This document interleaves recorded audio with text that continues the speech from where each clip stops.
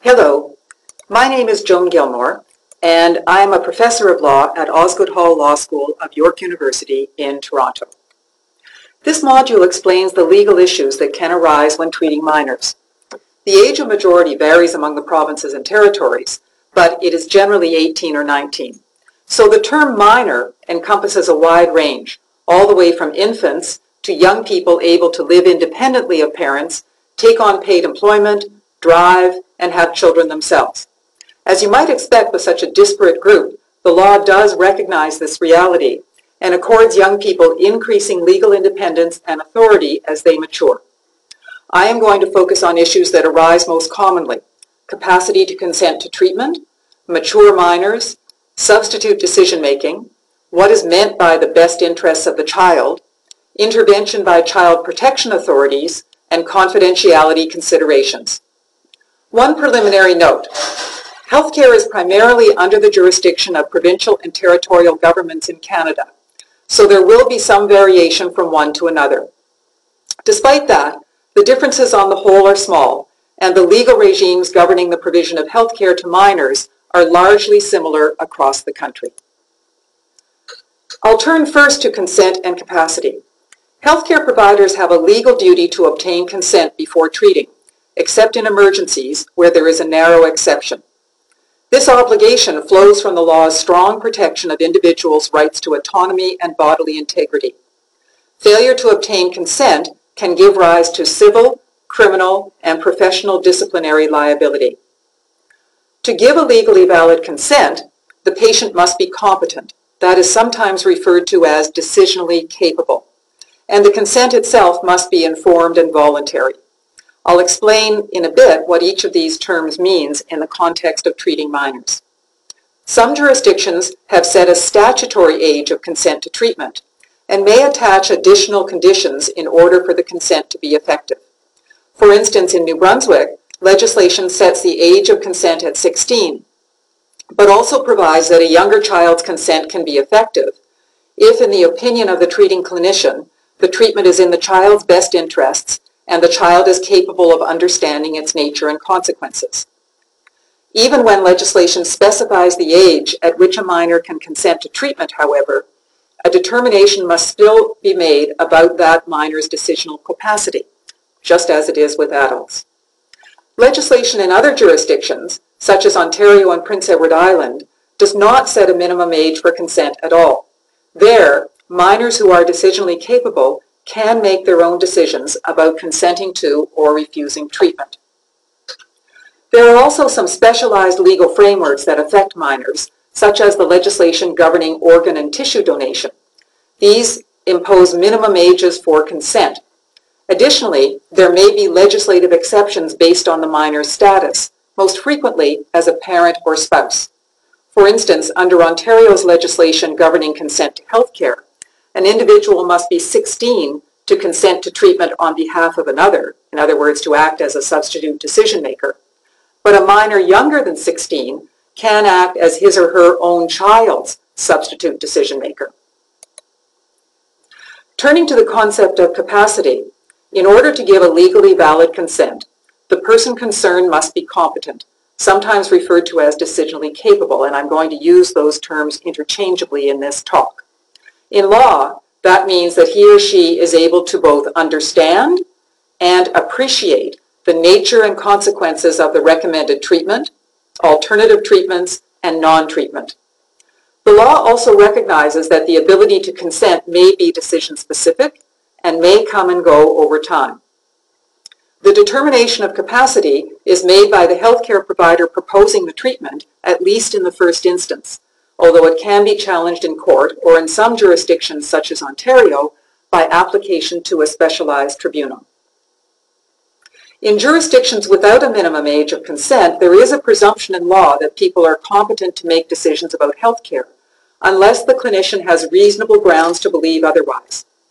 To give an example, a pediatric patient's age, together with the clinician's interactions with that patient, can certainly give rise to the necessary reasonable grounds to conclude the patient lacks capacity.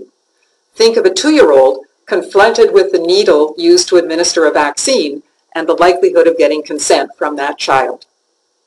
If a minor is not decisionally capable, then a substitute decision maker, usually a parent or guardian, has the legal authority to consent to treatment or to refuse that treatment on the minor's behalf. Especially when there is conflict between parents and their child about proposed treatment, or among a child, the family, and healthcare providers, it is important to establish who has the legal authority to consent, the minor or his or her parents. Moving on to the other requirements for a legally valid consent, the consent obtained must be informed. This means that the decision maker must be given the material information about the treatment proposed, its risks and benefits, and alternative courses of action, including non-treatment.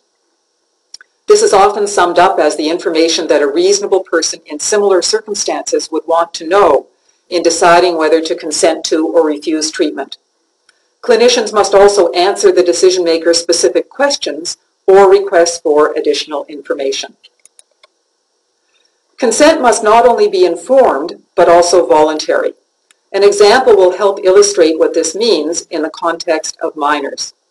In re-TDD, a Saskatchewan case about a 13-year-old boy with osteosarcoma who refused to consent to an additional round of chemotherapy and amputation of his leg, which was the treatment recommended by his physicians, the court concluded that the boy's decision was neither informed nor voluntary.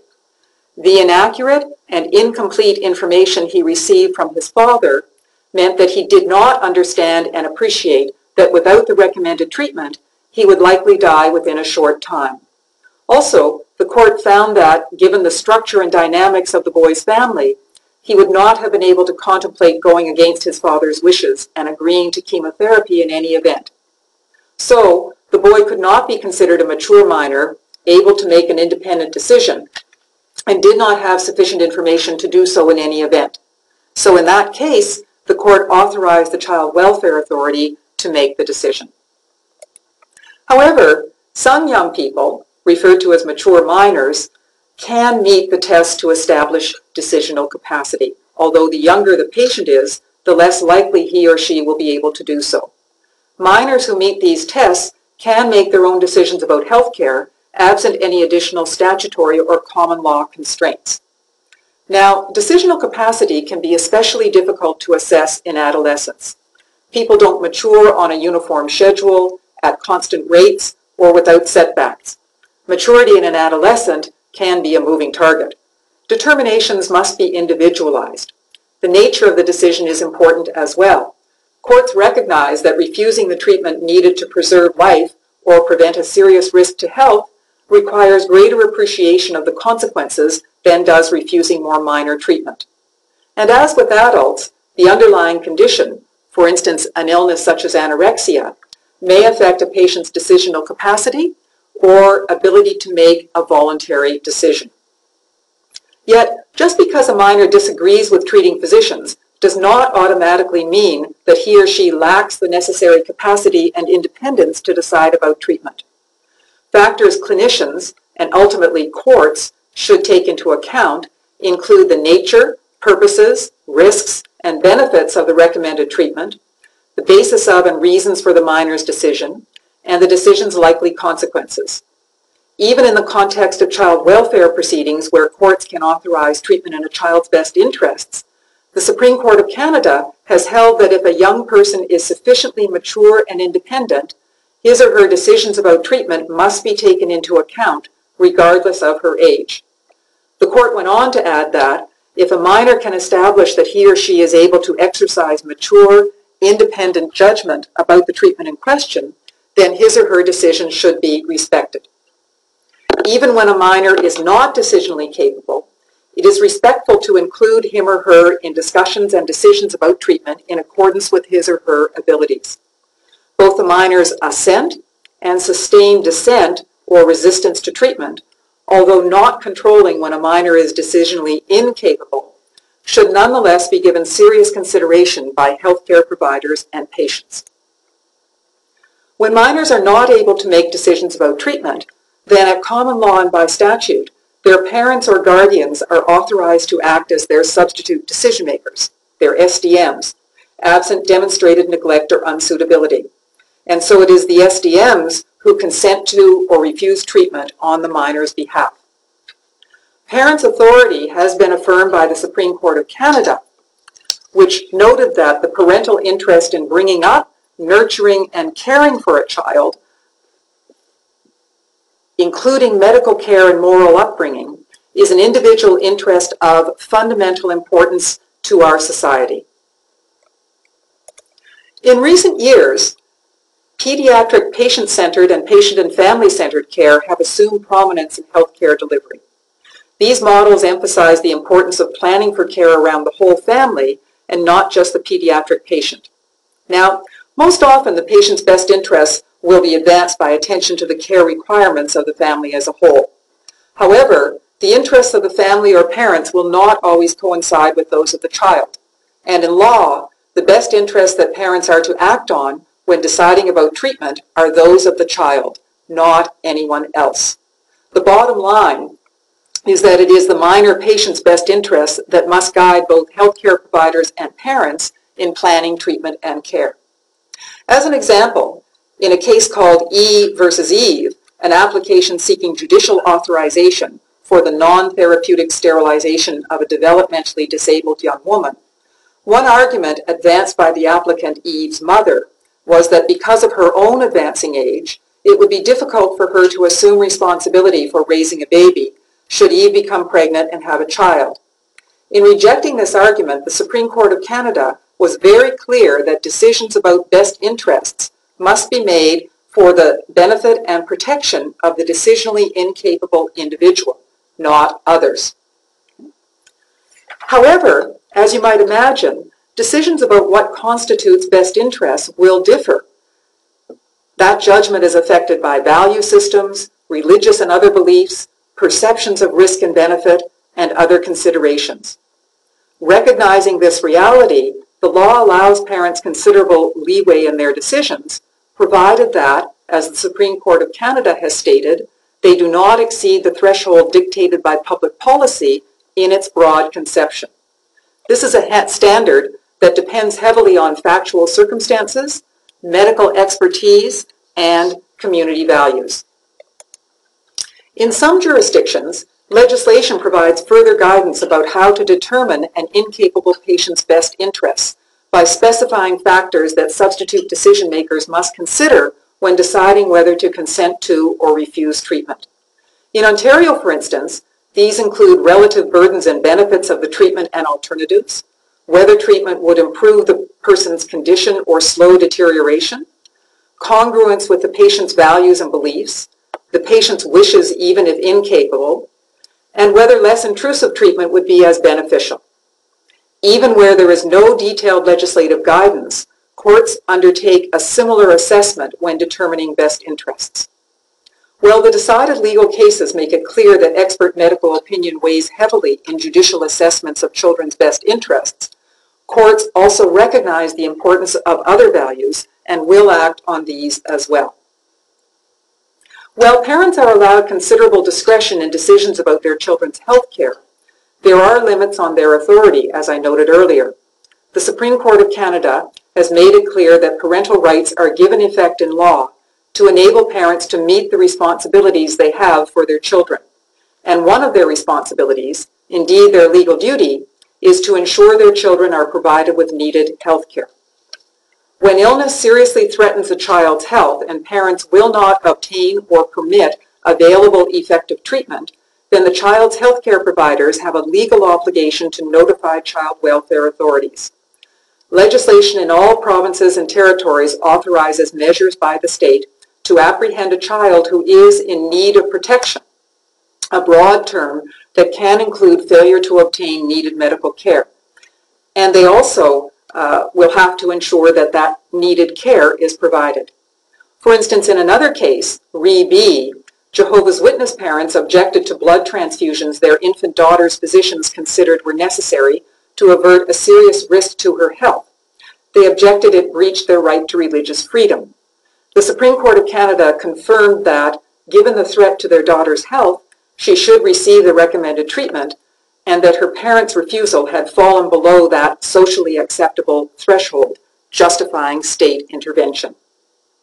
Most recently, recent jurisprudence indicates that Aboriginal parents and Aboriginal rights may affect courts' understanding of best interests and who determines it, but the jurisprudence is not finalized in that area at this point. It's important to remember that parents are not held to a standard of perfection as they make decisions about their children's health care. There will be times when the decisions they make will not be in the best interests of their child, but nonetheless do not contravene the threshold dictated by public policy. For instance, while courts accept that routine childhood immunization is generally in a child's best interests, it has been held that parental refusal did not provide sufficient grounds for state intervention, absent evidence of a greater need to protect either the child or the community from vaccine-preventable infectious diseases. So when the risks of foregoing treatment are less serious or less immediate, parents' treatment refusal is more likely to be allowed to stand by healthcare providers, child protection authorities, and courts. Turning to a related topic, patients have a legal right to confidentiality with respect to their health information. Health professionals cannot disclose such information to others without the consent of the person concerned or their authorized representative, or as allowed by law. An example of what is allowed by law would be communication among the health professionals who are treating the patient. Minors who can make their own decisions about treatment are entitled to confidentiality with respect to their health information as well. Parents may find their child's right to confidentiality difficult to accept, especially if access to such information would assist them in supporting their child's treatment regimen. Nonetheless, the decision about sharing such information is the decisionally capable minor's to make. However, when the minor is not decisionally capable and parents are the substitute decision makers, they are entitled to access their child's information from healthcare providers when it's needed to make proper decisions about treatment.